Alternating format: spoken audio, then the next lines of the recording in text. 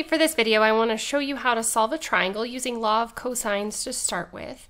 And we use law of cosines when we either know side and angle in between and another side, or if we know side, side, side. So in this situation, what we have here is we are given all three sides of a triangle, and when you are given this, the best practice is to solve for the largest angle first. Remember that the smallest angle is always opposite of the smallest side. The largest angle is always opposite the largest side. So because of the fact that b equals 15 is the largest side, angle B is going to be our largest angle, and that's the one we're going to solve for. So there's two formulas that can be used for law of cosines. One is if you are finding the side measure, and it doesn't matter which of the sides you're finding. The most important thing is that the side and the angle opposite have to be on the opposite sides of the equation.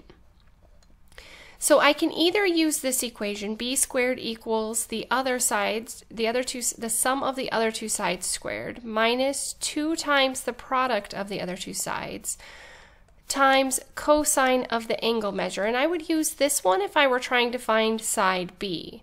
Since I'm trying to find angle B, a lot of times they'll already have it solved for you, where you can say that cosine of B is equal to b squared minus a squared minus c squared all over negative 2ac. And basically where this came from was we just moved the a squared and the c squared to the other side, and then we divided by the part in front of the cosine b. So that's all I did here to get this.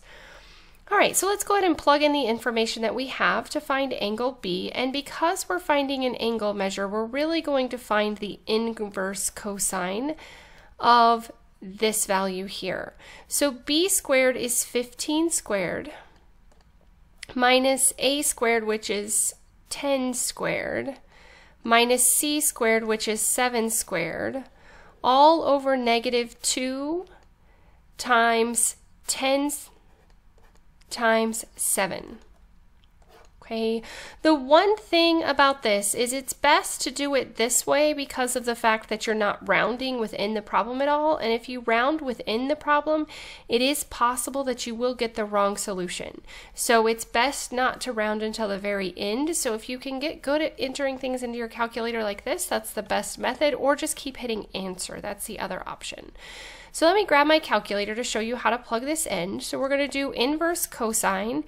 Make sure that you open a new set of parentheses for the top part of the fractions. So I want to put the 15 squared minus 10 squared minus 7 squared all in parentheses, because otherwise when I plug that into my calculator, it will not group it first, and it would do the division first, and then it would only divide the 7 squared. So make sure that anytime you have a numerator or a denominator that you put it in parentheses in your calculator.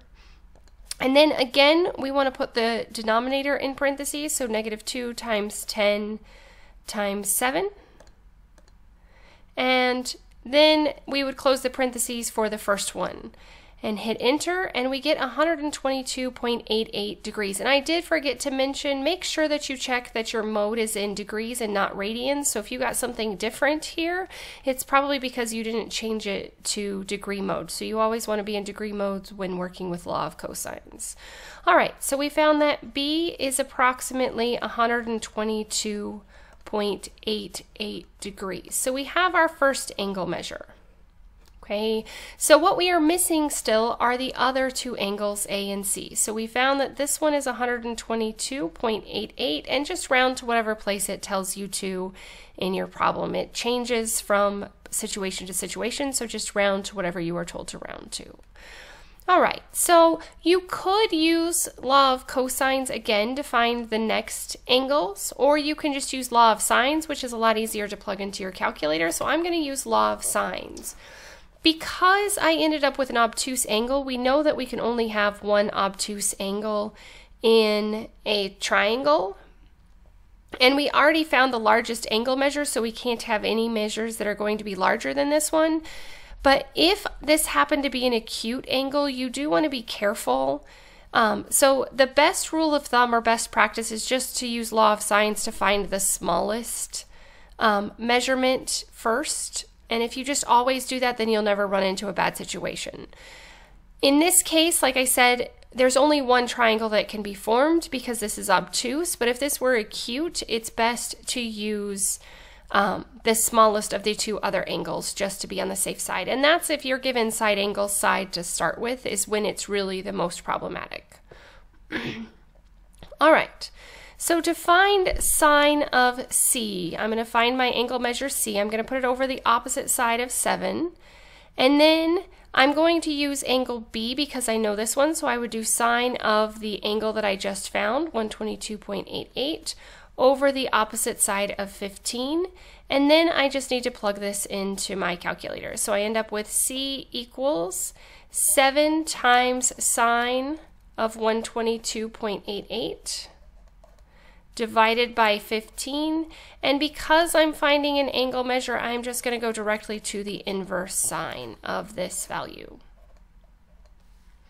Okay, so let's grab the calculator again, plug this in. So we would do second sine, and then we would plug in our information. So we have 7 times the sine of 122.88, and we could have put the answer here if you wanted to be more precise.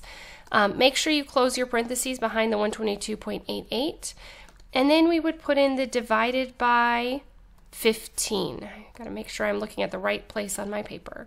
So all I did was put this in exactly how it is, 7 times sine 122.8 over 15, and we did the inverse sine because we're finding the angle measure. So we end up with our smallest angle is 23.07 degrees.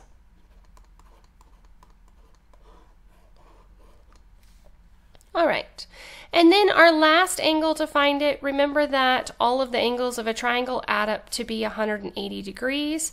So to find our last angle, angle A, we would just do 180 minus the sum of 23.07 and 122.88. So if I plug this into my calculator, we end up with 34.05 degrees. So in case you needed me to show you that, we would just do 180 minus the sum of 23.07 and 122.88. And that's where the 34.05 came from. As always, thanks for watching. If you have any questions, please let me know. If there are additional topics you need me to cover, please let me know that as well.